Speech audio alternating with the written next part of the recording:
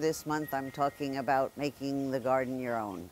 I spend a lot of time on my deck, winter and summer, and so my deck has plants on it all year round. More, of course, maybe 175 crazy in the summertime. In the winter, I have dwarf conifers, I have heucheras, I have epimediums, I have azaleas, and then in the summer, of course, I have many, many more plants. But this is a place that makes me happy, so I spend a lot of time here.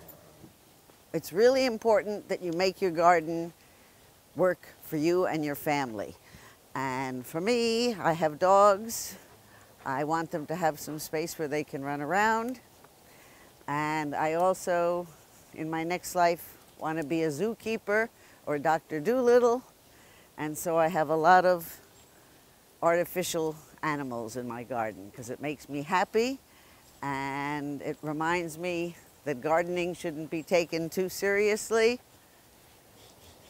So I urge you to make your garden in your own image and what suits your family's needs. And I also want to wish everybody a happy spring. It's coming.